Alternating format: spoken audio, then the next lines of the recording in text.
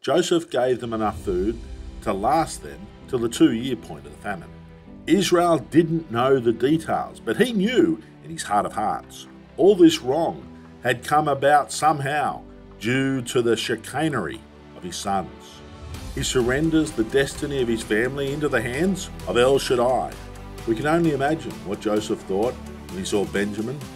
The brothers automatically see the lunch invitation as the harbinger of their doom. The Hebrew brothers sat in the most lavish house they'd ever seen, and into the room walked the most impressive, powerful and frightening man they'd ever seen, their faces planted in fear firmly against the floor. Joseph had to hastily flee from the room, where he wept in private for the joy of seeing his baby brother again. The brothers had eyes, but they didn't see. They had ears, but they didn't understand. Genesis 43 verse 1. Now the famine was severe in the land, and it came to pass, when they had eaten up the grain which they had bought from Egypt, that their father said to them, Go back, buy us a little food. You see, Joseph had full knowledge. He knew the famine would not be complete till 7 years had passed.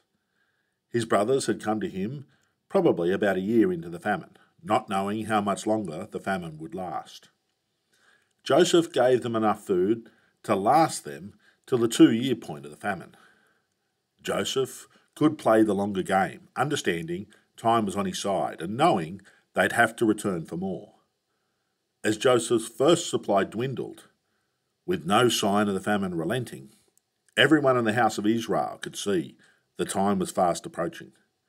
Yet no one said anything, till Jacob sheepishly asks his sons, Buy us a little food, just a morsel. Jacob was probably starting to dream about a mouthful of fresh bread to eat. You know, when you're really hungry and start imagining the taste of your favourite food? That's how the entire house of Israel was feeling at this point. Verse 3. But Judah spoke to him, saying, The man solemnly warned us, saying, You shall not see my face, unless your brother is with you. If you send our brother with us, we will go down and buy food. But if you will not send him, we will not go down. For the man said to us, You shall not see my face, unless your brother is with you. Reuben, the eldest, has lost respect in the house of Israel. He'd been in charge on the 2 separate occasions Jacob lost a son. Reuben has also committed adultery with Jacob's concubine, destroying his relationship with his father and brothers. So it's understandable Reuben doesn't speak now on behalf of the brothers. Simeon, the second-born, is lost in Egypt. But it isn't the third-born Levi who steps forward. It's the fourth-born Judah, a natural leader of the brothers, who speaks. The one who proposed Joseph's sale into slavery. The one who acted wickedly in Genesis 38 with Tamar. So Judah was a natural leader, but a dreadful person with a very dark and ugly history. But he has the strength of character to say no to his father. The only way we go to Egypt is if Benjamin comes with us. Verse 6, And Israel said, Why did you deal so wrongfully with me, as to tell the man whether you had still another brother? But they said, The man asked us pointedly about ourselves and our family, saying, Is your father still alive? Have you another brother? And we told him according to these words. Could we possibly have known that he would say, Bring your brother down? Notice the text now declares Israel spoke. Jacob sheepishly requested a morsel in verse 2. But now we hear the man previously known as Jacob boldly declare, as the new man Israel, the relentless wrestler with God, voices his disapproval of his sons.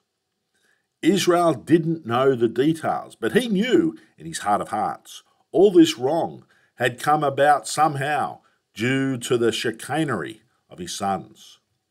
These sons of Israel were a constant source of problem and drama for Jacob. But what Jacob fails to realise, he's raised his boys to be just like Papa.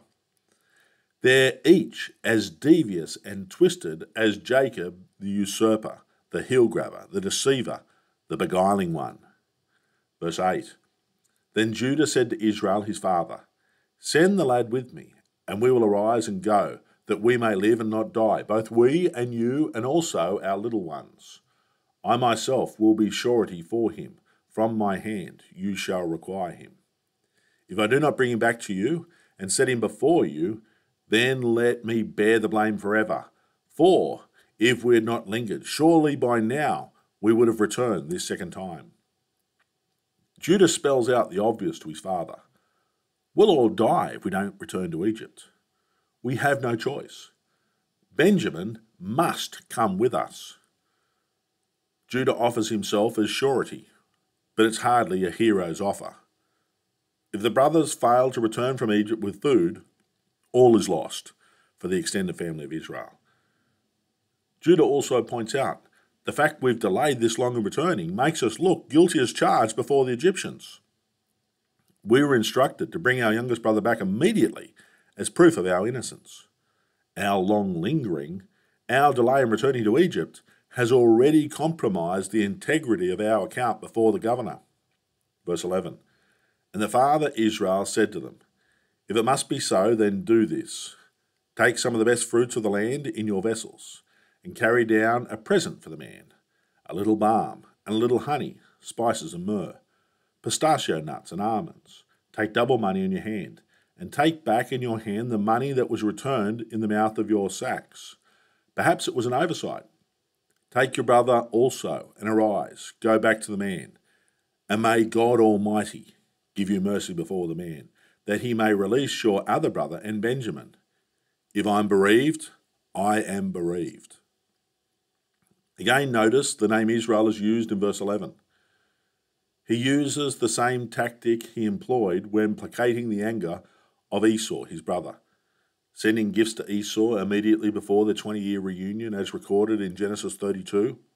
They obviously had some small supplies of luxury edibles, including honey, spices, nuts, and probably dried fruits. But the food cabinets were all but empty. This is the last roll of the dice for Israel. Israel is resigned to his fate. If his sons fail in this mission, he loses Benjamin. But the lack of food and severity of the famine would see him soon starve if they did nothing. He surrenders the destiny of his family into the hands of El Shaddai, literally God Almighty, the very place God wanted Israel to stand. The same place God wants us to stand, in total dependence on him.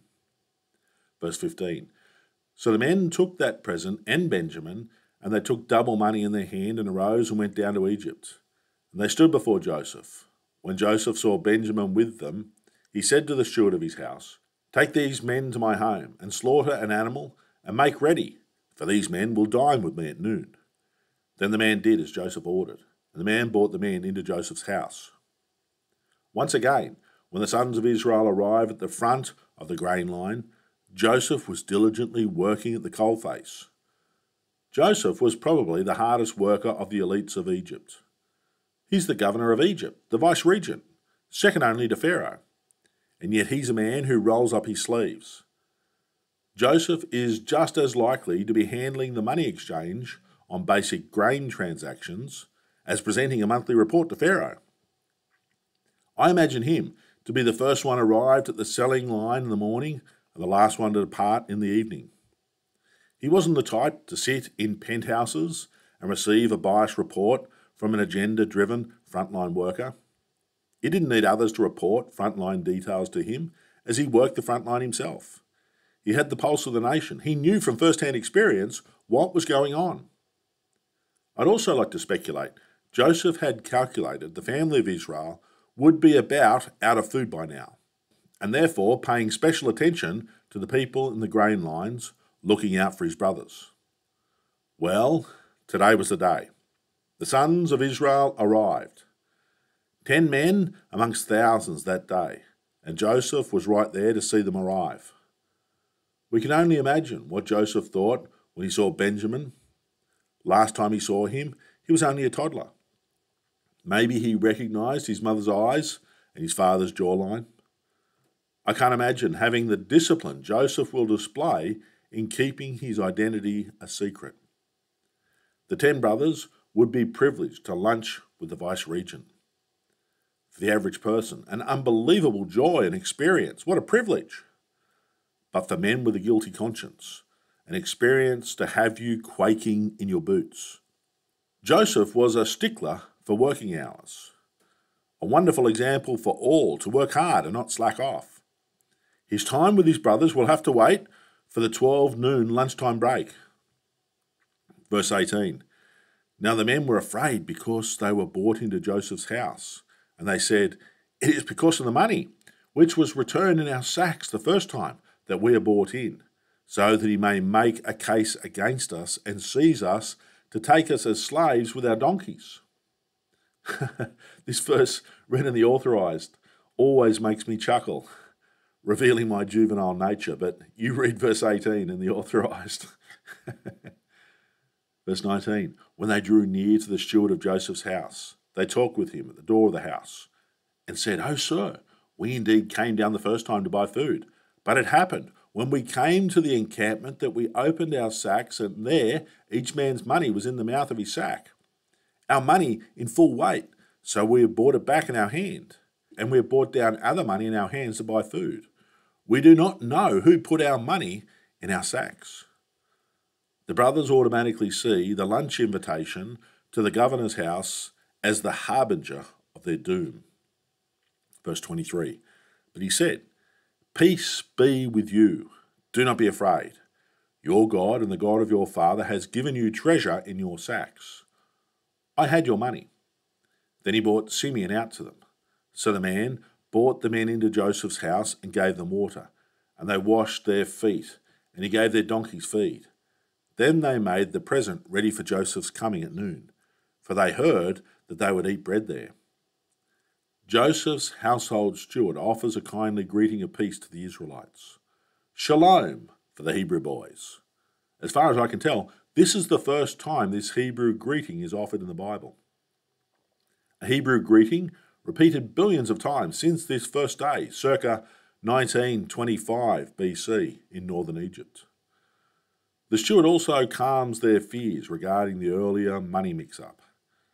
Every cent is accounted for. The God of your father has blessed you with your treasure. This same steward was probably the one who oversaw the earlier return of the money to the brothers. The return of Simeon to them unharmed, plus the kindly treatment of feet washing and donkey feeding, certainly helped calm their worst fears. And now they were to have lunch with the vice-regent of Egypt. What in the world is going on, they wondered. They would have still been petrified. Verse 26, and when Joseph came home, they brought him the present which was in their hand into the house and bowed down before him to the earth. Then he asked them about their well-being and said, "Is your father well? The old man of whom you spoke, is he still alive?" And they answered, "Your servant, our father, is in good health. He is still alive." And they bowed their heads down and prostrated themselves. The Hebrew brothers sat in the most lavish house they'd ever seen, the most opulent household furnishings they'd ever witnessed. And into the room walked the most impressive, powerful and frightening man they'd ever seen, the vice-regent of Egypt, the world's superpower. Why does this ruler want to have lunch with us lowly foreigners? Joseph enters. They meekly offer their dried fruits, nuts and honey, which sounded like a good idea when their father suggested it. But now, as they hand over the gifts surrounded by the opulence of Egypt, it seemed like an unworthy offering to such a mighty man as this. As they hand the vice-regent the gift, their faces planted in fear firmly against the floor, bowing exactly as Joseph had dreamed, with the 11 sheaves bowing before him, as recorded in Genesis 37. They must have wondered, why is this Egyptian so interested about our family and the well-being of our father? Why is he so fixated on us? As they prostrated themselves a second time. Verse 29, then he lifted his eyes and saw his brother Benjamin, his mother's son, and said, "Is this your younger brother of whom you spoke to me?" He knew it was. He could see the resemblance, even though Joseph knew he couldn't believe it. "Is this really my baby brother? My mama's little boy?" Joseph had steeled himself to continue the secret still a little longer. But his emotions quickly came to the surface upon seeing Benjamin face to face, man to man. He was right before him. He could reach out and hug him. But that would demand he break character. And he said, "God be gracious to you, my son." Now his heart yearned for his brother. So Joseph made haste and sought somewhere to weep. And he went into his chamber and wept there. Then he washed his face and came out. And he restrained himself and said, "Serve the bread." Joseph had to hastily flee from the room, where he wept in private for the joy of seeing his baby brother again. Having washed his face and composed himself, Joseph continued his role as vice-regent, disguised from his brothers in plain sight. The brothers had eyes, but they didn't see. They had ears, but they didn't understand. This was their brother right before them. I wonder if at any point any of them had any sense of the familiar as they looked on the vice-regent. Verse 32. So they set him a place by himself, and them by themselves, and the Egyptians who ate with him by themselves, because the Egyptians could not eat food with the Hebrews, for that is an abomination to the Egyptians. And they sat before him the firstborn according to his birthright, and the youngest according to his youth. And the men looked in astonishment at one another. Then he took servings to them from before him, but Benjamin's serving was 5 times as much as any of theirs. So they drank and were merry with him. Now let's unpack these last verses of our study today. Joseph, still disguised from his brothers, couldn't eat at the same table as his brothers, as this would have looked bad to his other Egyptian luncheon guests. For someone to eat with these 11 sheep-herding, goat-hugging Hebrew hillbillies was a defiling abomination, completely unthinkable. Something not seen in the lands of Egypt. You may as well eat from a leper's hand as have lunch with these 11 brothers. But Joseph's Egyptian luncheon guests, probably the senior managers in his grain administration, couldn't eat with Joseph either, as although Joseph spoke Egyptian, wore Egyptian clothing, was married to an Egyptian, and was vice-regent of all Egypt, the Egyptian luncheon guests knew Joseph was also a Hebrew. Maybe not a hillbilly Hebrew like these 11 filthy goat huggers, but a Hebrew nonetheless. So Joseph ate alone, his brothers probably assuming the vice-regent was above eating with his Egyptian staff. One final shocker for the sons of Israel. They're seated at the luncheon table in accordance with their birthright.